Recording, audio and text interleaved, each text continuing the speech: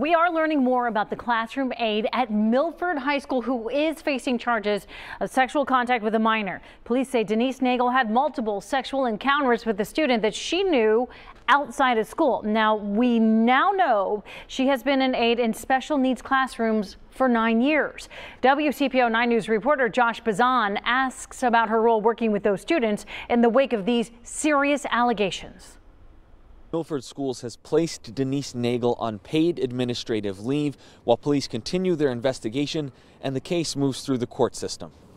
We're disappointed, we're disgusted. Milford Exempted Village School Superintendent John Spicer says he was shocked when Miami Township Police arrested 44-year-old Denise Nagle for sex crimes involving a 15-year-old student. Police say there is no evidence of any wrongdoing at the school and say there is no indication Nagle used her role at the school to take advantage of the boy, but say that doesn't make what happened any less serious. This is a heinous crime. This is a crime against the youth of Miami Township, and it's a scar for the school district. Police say the victim was not in any classes with Nagle. Well, she would be in a specific high needs classroom, and she would be with, likely be with a specific student for most of the day. Nagle has been in that role since 2013. Miami Township Police are investigating whether she was sexually involved with any other students over the years, but say right now that doesn't appear to be the case. Is there any concern, Superintendent, the nature of what she's alleged to have done and her role working with